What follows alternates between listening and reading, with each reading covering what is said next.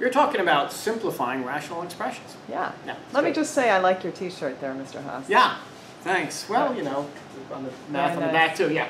So here's a rational expression, and I think students know these rules, but unfortunately, they don't think about the problem completely. They just think about the rule. And of course, the rule here is if I am multiplying things, in this case, I'm multiplying x plus 2 times x plus 3 over x times x plus 2, I can simplify. In other words, I hate to say cancel, but these divide to make 1 is really what's happening. And I can simplify. And I'm left with, of course, x plus 3 over x, and I'll write that over here, x plus 3 over x. Fantastic. And now I cannot simplify any further because I am adding something to the 3. I mean, really, I could leave these parentheses. It really doesn't make a difference. But what's implied is this must happen. The parentheses really are still there. This must happen before the division. I cannot make 1 out of these. I cannot cancel or divide those. Fantastic.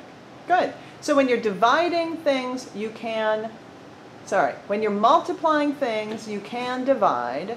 When you're adding things, you can't divide. But I really like the way how those parentheses are implied. They are which implied. Means you have to do x plus 3, and it's that quantity that's being divided by x.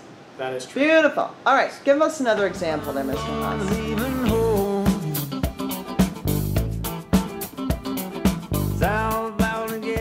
Ah. Yeah, so this looks slightly familiar. Slightly familiar, but you added a little plus 3 in the numerator. I just stuck the little plus 3. Changes everything, doesn't it? It does change everything. And again, it's about where the parentheses are implied. I mean, it's really, this division is really saying that everybody upstairs must happen before I do the division by the stuff downstairs. Yeah. Right? So really, this business has got to happen first. I'm adding this 3 to these guys multiplied together. I can no longer divide away the x plus 2. Right, so there's no way to be doing any dividing unless you first, that is true. multiplied out the numerator and to see if you could then maybe factor it again or something. But who knows? This cannot be simplified in the form that it is. Right. Beautiful. So many times students will say, oh, but there's multiplication. X plus 2 is multiplied by x plus 3, so I should be able to divide. No, it's not enough. You have to look, that whole numerator is being divided. Some difference, yeah, but you cannot simplify. I like it.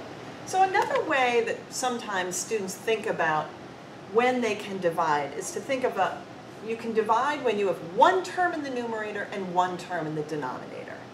Right? That's another kind of handy thing that helps. In this case, you have 3 terms in the numerator? I have 3 terms in the numerator and 2 terms in the denominator. So I cannot get rid of those x squared. You can't do any dividing. I'm tempted, but I cannot get rid of those x squareds. All right. Not in the form that it is. Right. And as you were saying before, when you have a fraction, it's implied that there are parentheses. And it's implied that you're taking this whole quantity and dividing it by this whole quantity. So you can even think of PEMDAS, really. You have to deal with your parentheses, P of PEMDAS, before you're allowed to do any multiplying or dividing. Sure. Right? All right. So lots of times we think about rewriting numerators and denominators so that they are 1 term in the numerator and 1 term in the denominator so that you can then divide. Right? Got it. And we've been doing this since, for at least a few years. I think we can all... No, way back to 1st grade I remember factoring. Right. Sure. Yeah, I think you're factoring trinomials in 1st grade. Yeah. All right, we've got our nice little perfect squares, difference of perfect squares. Okay, so I've transformed, through factoring, this trinomial into a monomial. That's 1 term. It's something times something. Right, and boy, that is one of those big concepts. It's like, what is a term? What is it? And boy, on the bottom, I mean, you could, one might almost say it kind of looks like 2 terms. It's like, but it's 1 term. Right, but it's 1 term. It's 1 term. Okay. Term is a blob of things multiplied. It's this times this, right? Got it. This times that. So now we can see clearly I have 1 term in the numerator, 1 term in the denominator. Multiplication is joining those factors, and so I can divide those equal 1, and I'm left again with x plus 1 over x minus 2. Got it. Now I have 2 terms in the top, I have 2 terms in the bottom, so I'm done. That's one of those kooky things. It's like you got rid of stuff, and now you have more terms on top and bottom. It's kind of funny. It is kind of, I mean, you could put parentheses around the top Sure. there, and right? Because, Right. again, that's implied. You got to do all the stuff on top, and you're Right. dividing it by all the stuff on the bottom before you, Right. okay. Exactly right. These are not for the faint of heart. No, they're not. They take some thinking. Here we have another rational expression. So how many terms would you say we have in the numerator? Well, that, I mean, that's two terms the way you wrote it. It's two terms. Clearly. One term plus another term. So Right. there's no dividing that's going to happen just, you know, with one. Now sometimes students say, well, can I divide? Again, we can say there's implied parentheses there. Can I divide the first term by this denominator and the second term by this denominator? Absolutely. Absolutely. But if we're going to stay with our factoring theme, let's rewrite that numerator by factoring so that it's no longer a binomial but a monomial. Rewrite that so it's one term. And I think you can guess what I'm doing. I'm going to factor out the common term of 2x minus 1, right? I'm left with 3x squared plus 5. And there we go.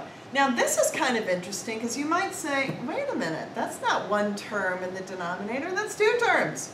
I thought you were just saying you can only divide when it's two terms. Yeah. When that's it's true. one term. Yeah. But Oh, it's right. 2x minus 1, the quantity is identical to 2x minus 1. So I think we're all going to be comfortable with the fact that So really, you can. really have to think about what you're doing. Like, a rule is not enough to describe this fully. Right. A rule is really never enough in math to describe things No, and you fully. don't want to rely on just some rule. I mean, you really Right. want to think about what's You happening. have to think about what's happening. So PEMDAS is, if you are going to stick to a rule, PEMDAS is the overarching rule that can help you It's a simplify good rule. any expression. I'm very fond of it myself.